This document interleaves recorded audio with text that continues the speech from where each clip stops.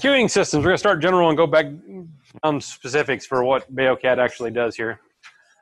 A queuing system, just like a queue in a theme park or whatever, is jobs are submitted and then processed according to the scheduler.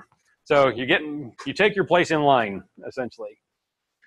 It's more like a mainframe, the old batch computing systems of the 60s and 70s, than it is like a desktop or single server. You can't preempt what other people are already doing. Yes. Is that a question? You use those? Yeah. Me too. I'm old. We do have preemptive scheduling. So we have some nodes that are actually owned by particular groups. So that means that they have priority access on that machine. And if your job happens to be running on their machine, then they kick you off because they bought it. So that's the way life works. But in the meantime, you get to use it for free and so you're not really out anything.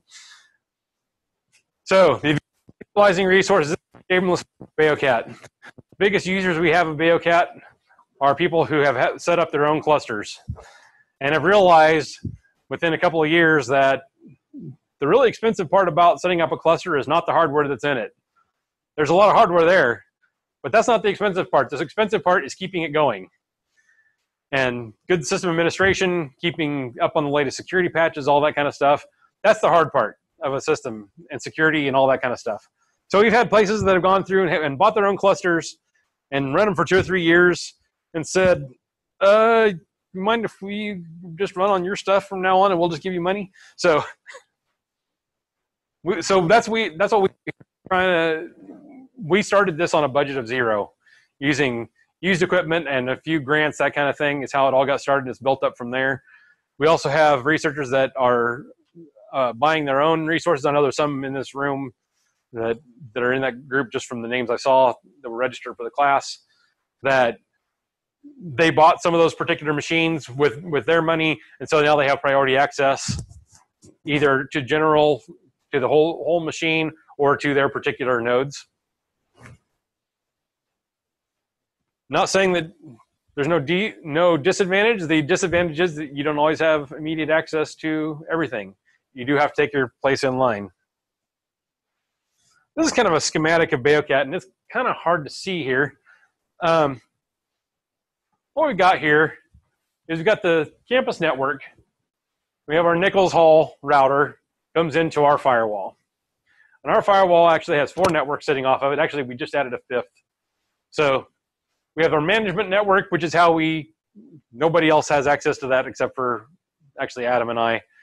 That's how we turn machines off and on and do our monitoring, that kind of thing. OpenStack, which is kind of shaky right now. The future plan is for OpenStack to be a place where you can spin up your own VM, kind of like your own Amazon Cloud sort of service. We're not ready to go real live with that yet, but we're getting there. We have a production network, which is our main, what we consider Beocat. And then we have a virtual hosted network, where we have a few researchers that have a particular Windows machine or some licensed software that they can't run on a cluster without paying ridiculous amounts of money. So we set them up on a virtual machine so they can run that kind of in their own space. We have several different types of connectivity here. OpenStack, trying to think. The orange is our fiber channel. That's very fast disk access. That's what that orange is. InfiniBand. Normally orange is fiber channel. Yeah, this is our InfiniBand. InfiniBand is a very, very fast network mesh capability. It talks at 40 gigabits per second, which is quite a bit faster. Most of our other machines are down getting up to 10 gigabits per second, which is pretty fast, but it's also very low latency. So if you're talking MPI stuff runs very well over InfiniBand. We have our regular network, which is in the blue. We have some other strange things going throughout, like Hadoop, and we have a Ceph network for our OpenStack. But it's not just like you'd see in a lab, something like this where you got a switch and you got a bunch of machines out there. It's a little more complicated than that. I wasn't able to get more recent numbers, or at least not in the short time frame that I had to update these slides. But I think we have somewhere near 600 people on Beocat now.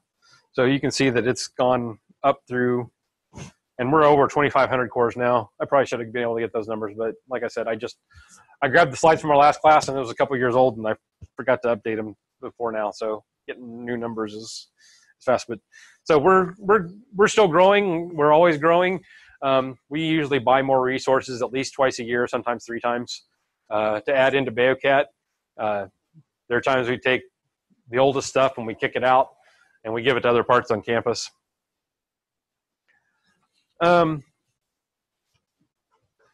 We have, in our main network, we have several different classes of machines that serve different purposes.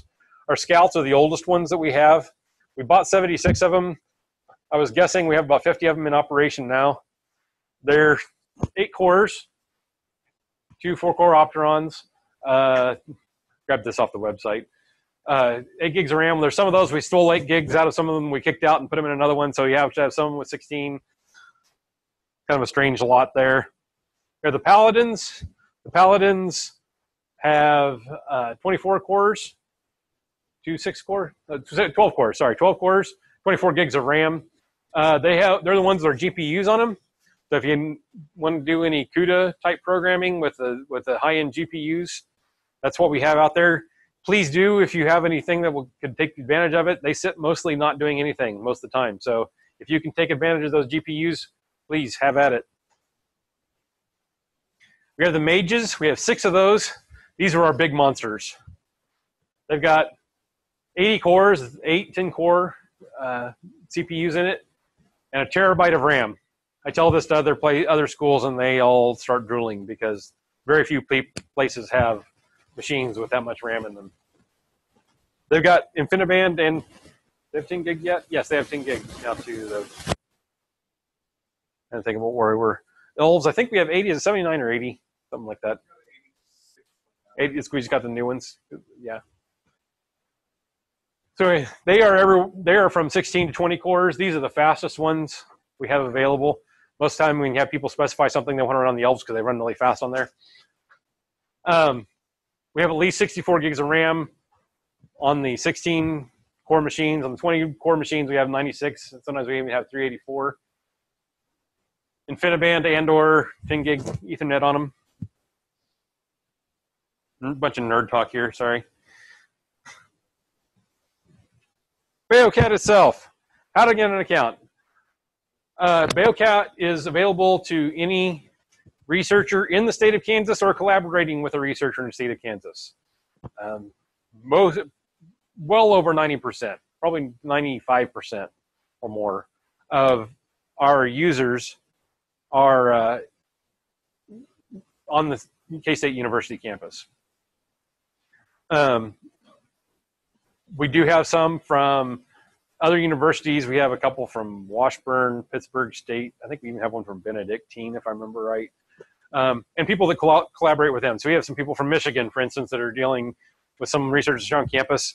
All you have to do is get an EID and then fill out the account request page. And if you filled it out correctly and you get approved, which is pretty much a given if you're a researcher, then you'll get an account. Logging in. Everybody here is probably a user already. Username, we use EID credentials. So we do have a couple times a year somebody say, hey, I forgot my Beocat password. I said, I don't know what it is either. You have to go talk to the EID people. And usually we get a sheepish response like, oh, yeah, I forgot that. I just changed my EID password and it doesn't work. Creating programs. We talked a lot about the programming, that type of thing. Running your own toolkits. I'm not going to go into that in any great detail, but we do have all the development resources out there, so you can do your own programming if you want to. You can download your own toolkits. We've gone over how to install things in your home directory, that type of thing. We do have, whenever you log in, you'll either see Athena or Minerva on the command line. That's the machine you're logged into. Those are our 2 head nodes. There's maybe a few of you that get a pod A. If you're in one particular working group, they bought a head node because they're doing some special things on there. I don't know if anybody next to this group was on there or not.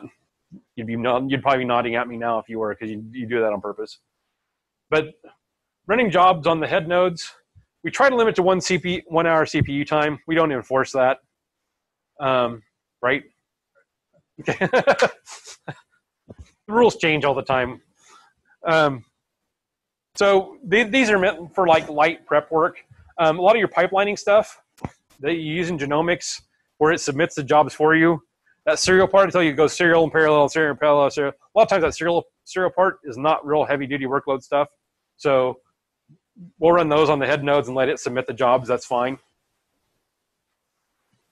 And used mostly for testing. I mean, if you've got a program that's going to run for 30 seconds and even using the entire thing, we're not really going to care if it's taking 30 seconds. But the idea of it is just used for testing, get the test data out there, make sure it's working right on our system before you submit a job. Beocat tour. Hey, we already did that. Okay, submitting a job.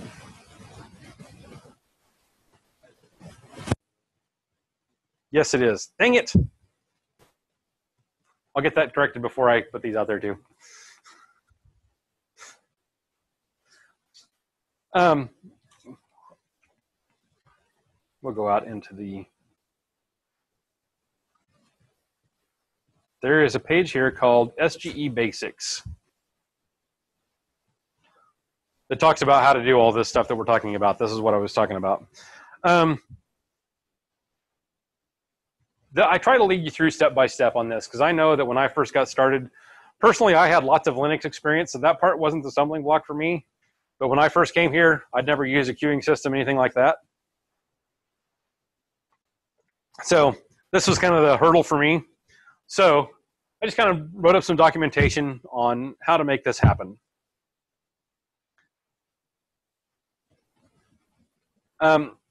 We use the qsub command to submit to our scheduler. Our schedule is called Grid Engine.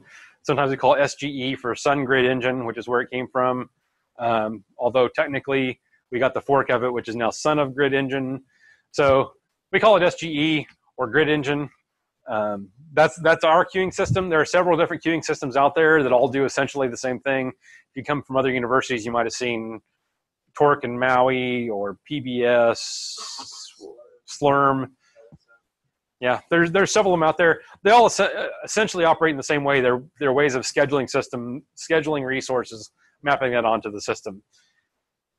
Basically, if you can think of having a giant spreadsheet of all your resources out here along the top and all the people who want resources out here along the side, and trying to map those up. That's what it does. It tries to say, you asked for 8 cores and 16 gigs of RAM. I can fit that in over here.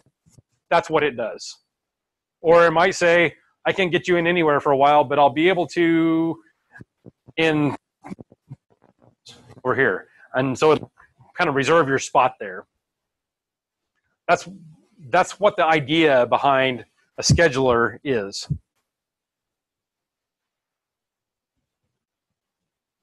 So I'm not going to read to you. I try to do that very limitedly. I did a little bit there, but here's a qsub command that might, for an example here, I created one called myhost.sh, which just echoes the host name. I qsub it with a time limit of 60 seconds because I know this isn't going to run very long. I use the minimum amount of memory possible, one processor, and I ran it. And all that does is it submits it to the queue and echoes and brings the host name back out. Your output, whereas your, yes.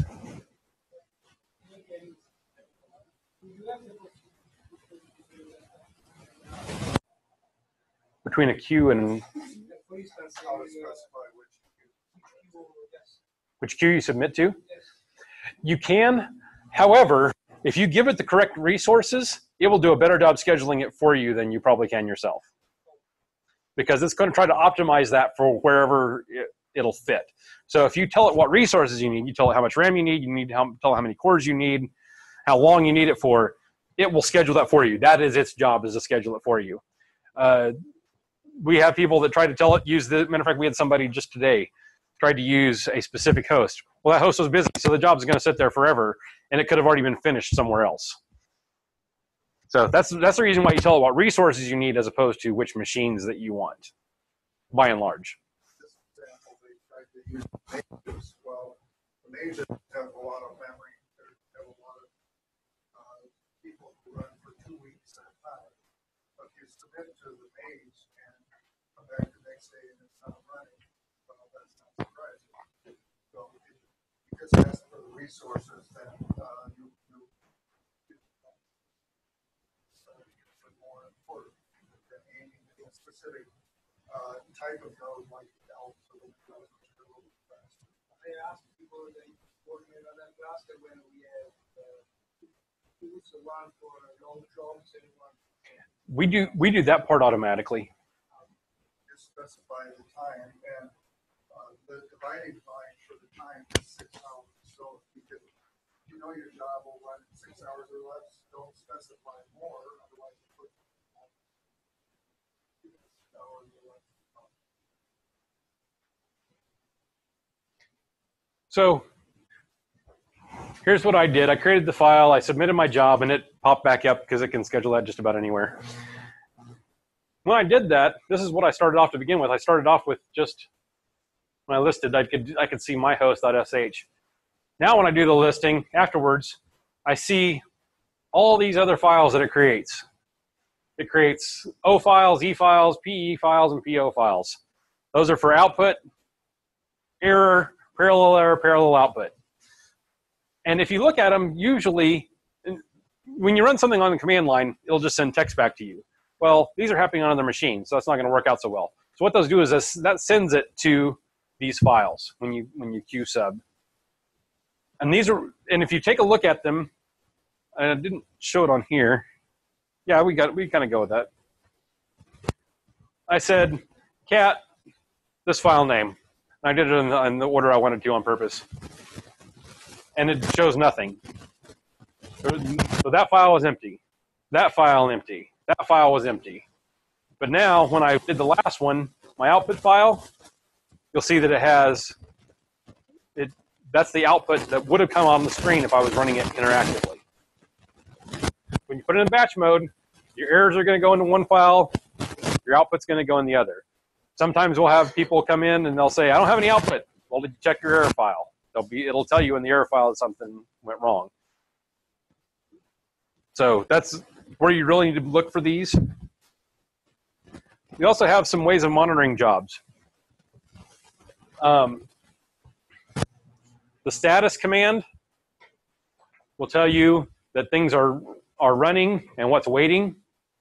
I actually created jobs in particular so that one would be running and one would not be running so that I could make this example up. But the status command will tell you what's running and what's not, what's waiting, and how and when it was submitted, when it was running up here. And status-r will give you a relative time. So it's saying it started 27 seconds ago in this case.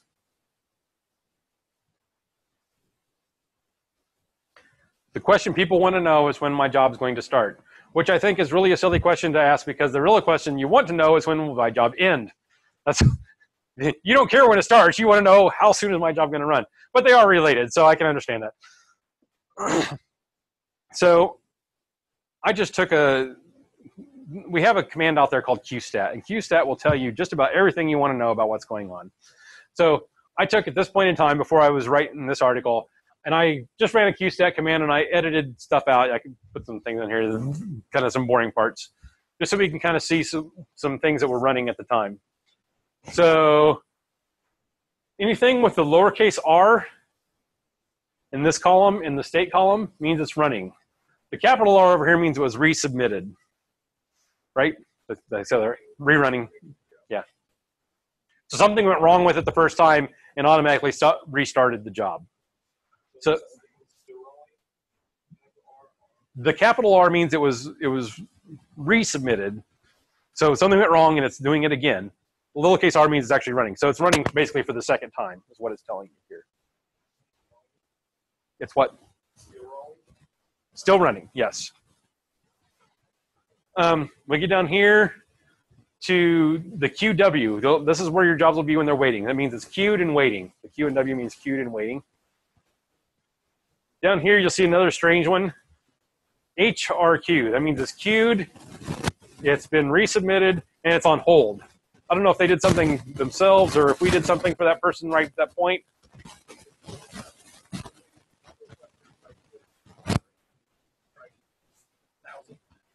Yeah. There are times we'll put jobs on hold. We'll suspend jobs saying, hey, you can't do that. We just kind of keep an eye on things and make sure that you're asking for roughly what you are. We don't have any, there are queuing systems out there. Matter of fact, we can enforce this on ours that you can say, I want 8 gigs of RAM. And if you use 8 gigs and 1 byte, it'll shut your job off and say, you're done. You asked for more than what you wanted to. We don't do that here. We kind of go on the honor system of, you said this is how much you're going to use. We're going to trust that you're using about that. But if you don't, then we're going to shut you off.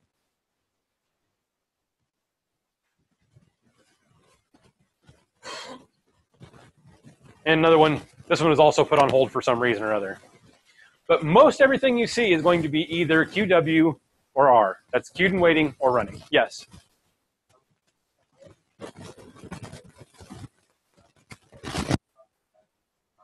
Mm-hmm.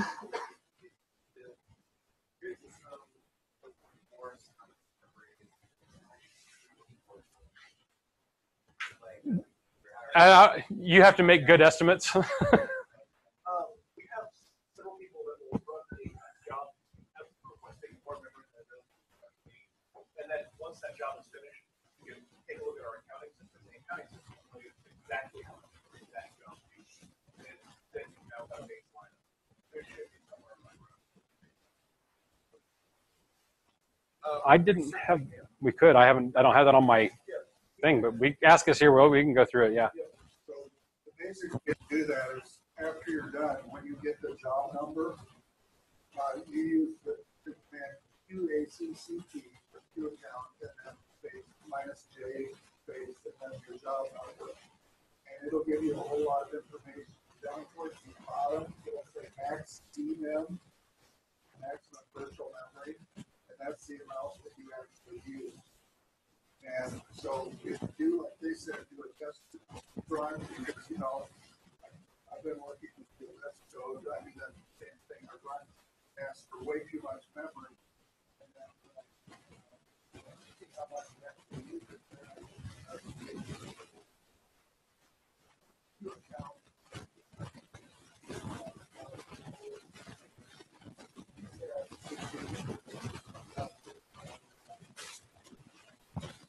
Give another question.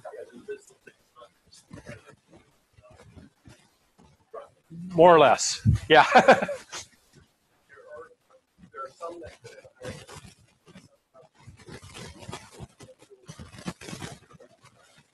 By and large, that's the order they're going to be in. So the closer you are to the top of the QW, the closer you are to getting your job run.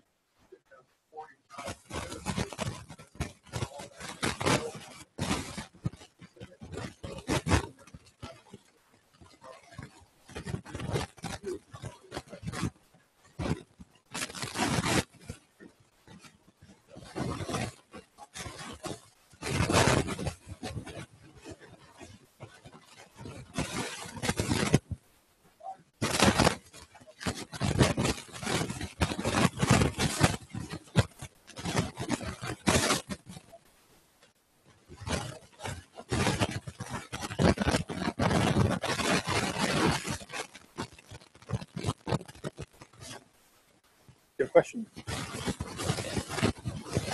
Mm-hmm. Get the job ID what? In the command line?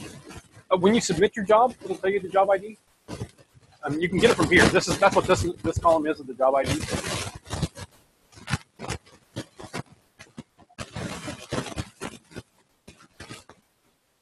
If you want to see what jobs of yours are submitted, is that what you're saying?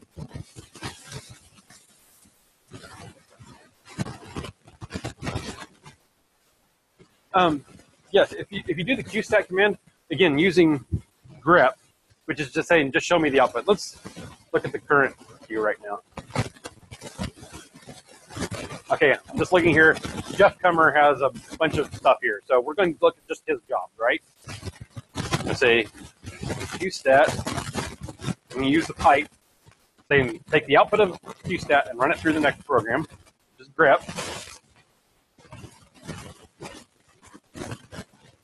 And that'll show me just his jobs.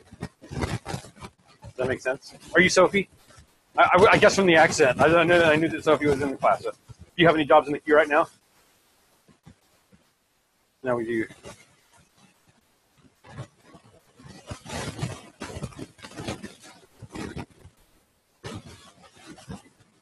You can grab it from here. See what I did out here?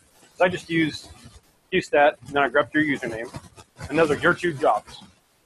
So if one line is 185.1180, there's 185, 1221. You can use awk or some other command line utility to say, grab that.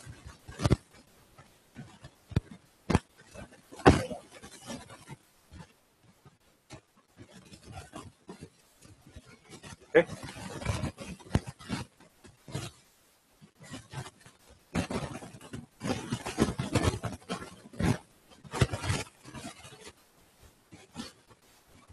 As of right now. Yes.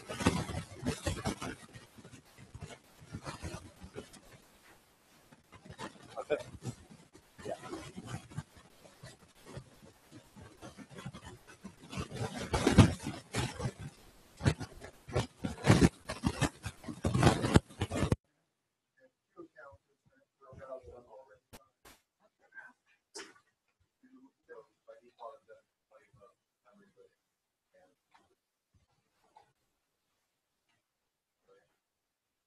Monitor node.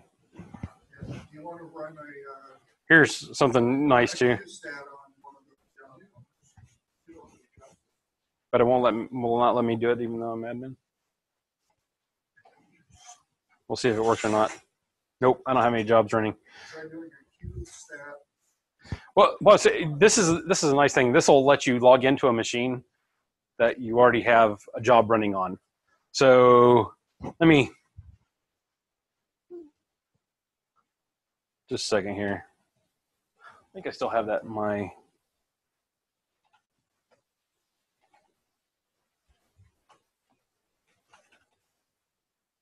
Nope.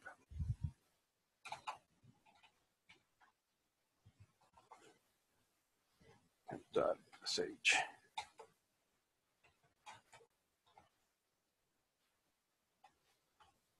I'm basically making a job here that's just going to sit there and do nothing for an hour.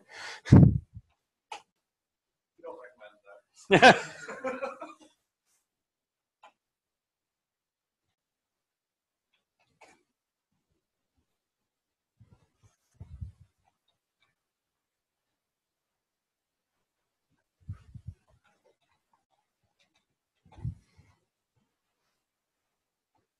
Should start running pretty quick, I would think.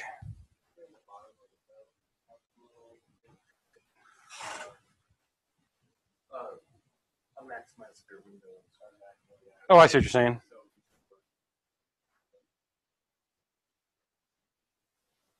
Get this up here, make it as wide as I can. That's as small as it'll let me go. Oh, come on, you should be running by now. I'm not using much memory.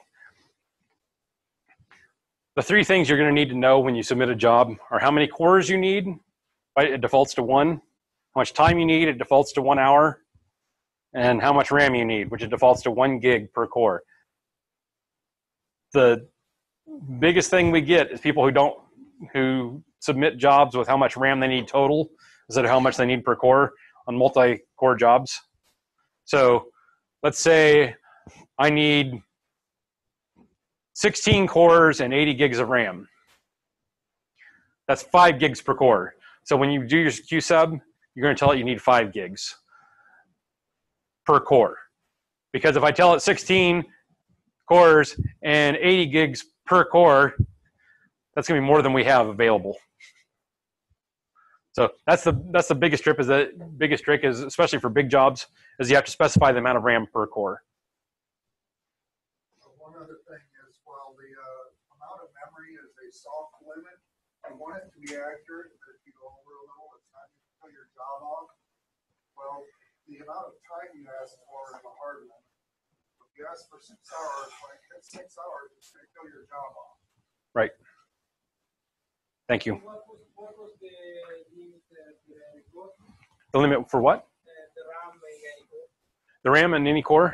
Well, there's not a limit per core. You could ask, if you wanted to make all to yourself, you could have 1 and a terabyte of RAM. Yes. It would do that. But I'm saying when you specify what your memory requirements are within QSub, you're telling it how much RAM per core. So you take your total RAM divided by the number of cores that you're using. So we have a guy just recently asked for 1 core for 30 gigabytes. We have a large amount of deal, and that's fine. That may mean that we just have Must be busy. Well, let me. running out of a 16 core L, but he needs the memory.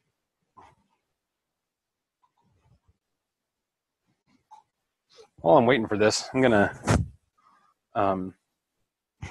show you. We showed you how to do a QSub on the command line from this page here. But the better way of doing that is create actually a submit script. And I have an example.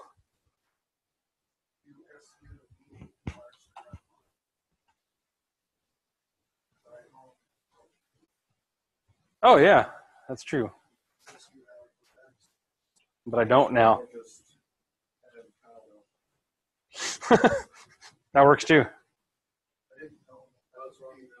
There we are, it's already running. It's running on L51. Okay, this is your question now. How to get on there. Now that I have a job running on L51, it's capital M for monitor node, L51.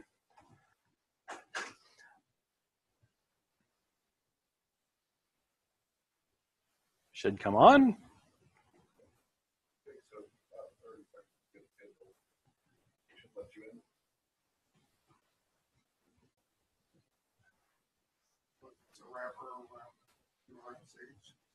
Yes, and going to a special queue that has some terms of all kinds of very specific setup.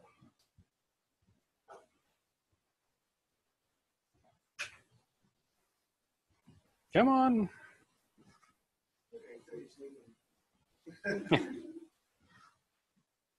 It's waiting for my job to get past the sleep command before it lets me in.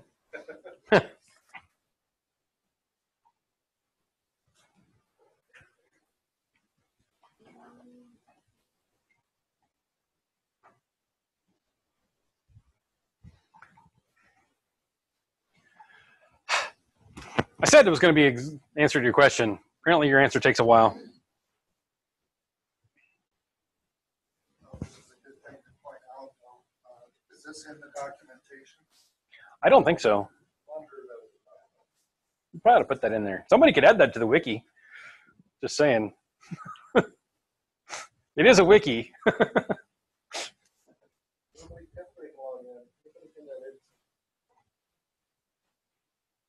We do get a stream of what's edited, so we know.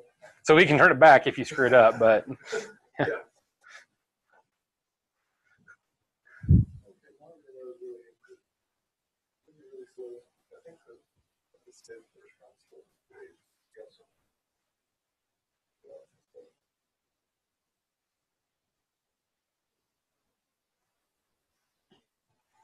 and this is supposed to be the fast part. Are there any other questions? What's the maximum CPUs we can use? The maximum CPUs. If you have a well-written MPI job that will do it, the whole thing's about 2,500. I guess we do have a limit of about what, 500? 500 cores. Can we also use MPI spread for my? Yes, we have MPI spread available. I'm not sure if I can use it now, but before I use MPI spread, I don't test it.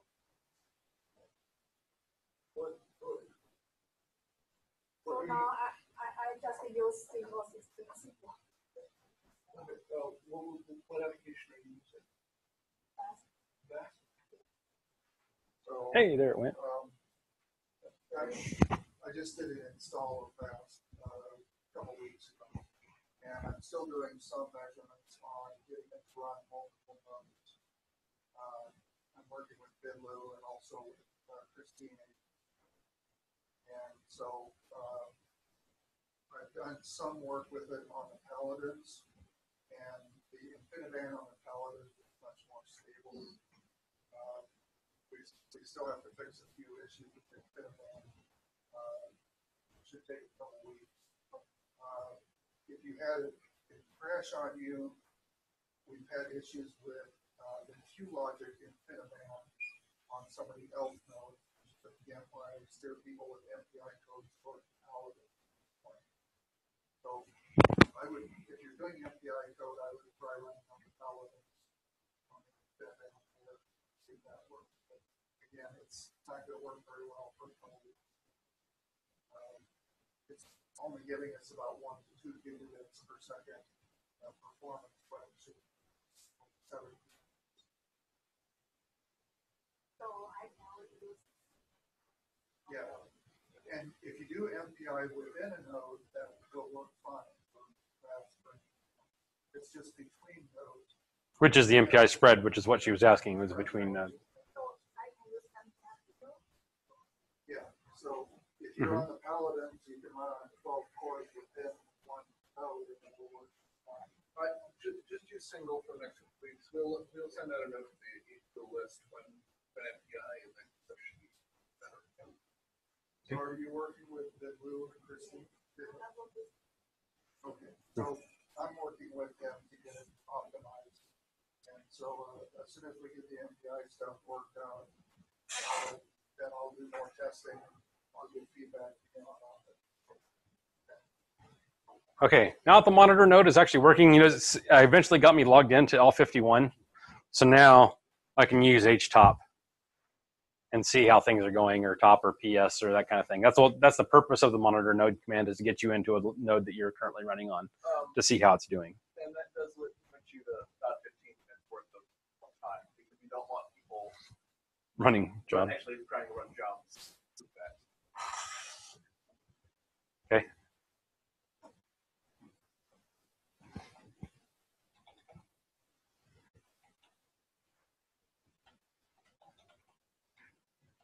So here I am, I have my job, and I'm done with it. Make sure I got my numbers right so I don't kill somebody else's job. There. I just deleted my job with QDEL. You can also use the QAlter command to change your, before your job starts, if you said, oh shoot, I submitted that with 6 hours and I really needed 60, I did that wrong. You can go in and change that from before it starts. The very good reason why we don't let you do that after it starts, that's because it's really easy to game the system. If we do that, if we let you say, oh, I need an hour. Oh, sure, we can schedule it anywhere. No, I was just kidding. I need 400 hours. No, we don't let you do that. So that's why we let you do that before the job starts. Is the QAlter command. Anything? Oh, QSub directives.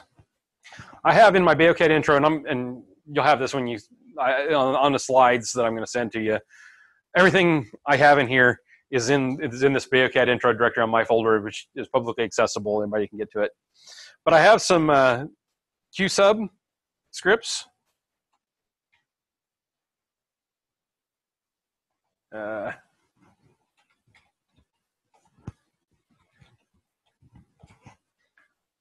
Let's do less. By putting things in a QSub script, as opposed to typing out the QSub command every time, that keeps you from having to, remembering all the parameters that you used, and B, it's a whole lot easier to go back and change things if you need to change anything. So here I have it. It's a sample QSub script, blah, blah, blah. Because the directives that Q sub C's start with $sign or hashtag dollar. Then I use the double in here. So all these are comments that start with hashtag. And so if I wanted to change this, all I have to do is delete one of those, and then it starts with hashtag $. And that's what, anything that starts with that is a directive toward Q sub. So this is how I tell it. I want how much memory. This is all well documented. Feel free to copy this over to your own home directory and edit it, use it however you want. That's the whole reason why I wrote it, is so we wouldn't have to reinvent the wheel. Runtime. This is hours, minutes, seconds, or you can put the whole thing in seconds if you want. Most people don't want to mess with thinking about how many seconds is in 300 hours or something. InfiniBand, I did put a note in there that if you don't know if you need it, you don't need it, most likely. That's we had a lot of people for a while, so we're looking at our examples and saying, InfiniBand, that sounds fast. And they were asking for InfiniBand, and that was actually keeping their jobs from running on somewhere the way it would run just fine. Same thing with CUDA. CUDA is the GPU processing stuff, so if you don't need it, don't ask for it. Parallel environment. And here's a bunch of things you'll likely see. Single one is the default. It means you're using one core. A single, you're using 12 cores on the same machine. MPI, there's several different MPI options. Again, you only do this if you're going to be using MPI code, otherwise it's going to blow up horribly on you. MPI spread means to spread it out over as many machines as you can. MPI fill means I'm trying to put it on as few machines as I can. And MPI, we have 1, 2, 4, 8, 80, 16, something like that. We have several of these documented, but that means you're going to allocate this many at a time. So if I had MPI 4, 16, that means I'm going to try to run, it's going to allocate 4 at a time. So 4 on this machine, 4 on this machine, 4 on this machine, and maybe 4 back on the first machine again, but it's going to allocate them in groups of 4. Checkpointing, I'm going to skip because we're probably not going to do much of that. Some handy things to put in here. Again, you can put these all in the Q sub command line, but if you're doing a lot of these, put in a submit script. It's a whole lot easier. CW means change current working directory. By default, all your output files and everything it looks for is going to be looking is right in your home directory where you are when you first log in. Most times, if you've been using Beocat for a while, you're going to have your projects in different directories, that type of thing.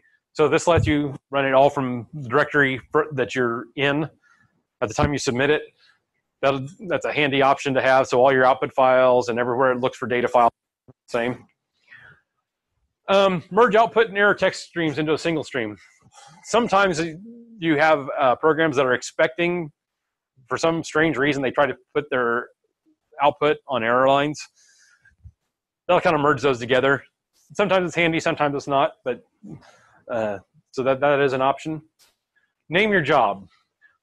That's a really handy thing to have, especially if you're running lots of different jobs. I know some people submit several different jobs and they'll be N47A2, N47A3, N47A4, you know, and so on and so forth. By doing this, you're not just seeing run my job being executable. So that way you can see when you do a QStat, you can see what the job title is. It'll also change the name of your output files so that it'll be easier to read and easier to tell what's what. And then finally, we run the program that we're meant to do. Especially if you're running executables, so submit script is really a good way of going about things about running your programs. It's almost, is it required? Probably. For R, for Perl, for any scripting language, Python, that kind of thing, you just about have to put it into a scripting, into a submit script, and then you submit this. So here's my sample that I have here, and then if I was wanting to submit that, I'd just say qsub sample.qsub. if you look at our advanced SGE page, it details all this too. So this is all documented.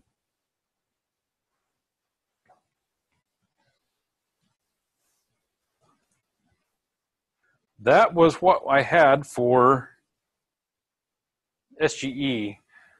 There, again, if you go to our web pages, you can find a lot more complex examples, array jobs, things like that. I think you're going to talk about that in the next. Okay, that type of thing. Some strange things, variable number of cores. You can do all sorts of strange things. Those are most everything is documented on our wiki under the advanced page. I tried to make the beginning page to be really as simple as possible, trying to get your feet wet and figure out how this thing works, with the advanced page being, now that you've figured out how it works, here's how to get the most out of it. Questions, comments, or snide remarks? None of the latter even. Okay.